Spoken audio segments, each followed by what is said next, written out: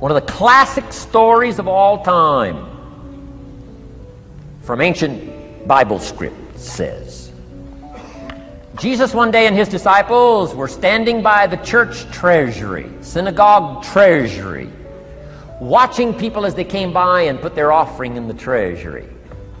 That wouldn't be a bad idea. Jesus and his disciples standing by the treasury while everybody walks by. Jesus says, how much was that? How much was that? Interesting.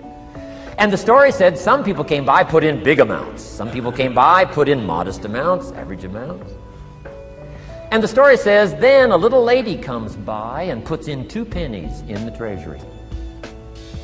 Jesus says to his disciples, look at that. Look at that.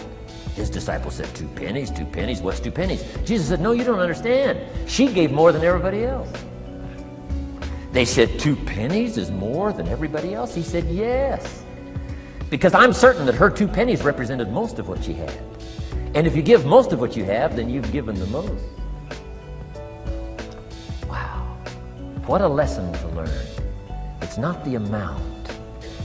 It's what it represents of your life that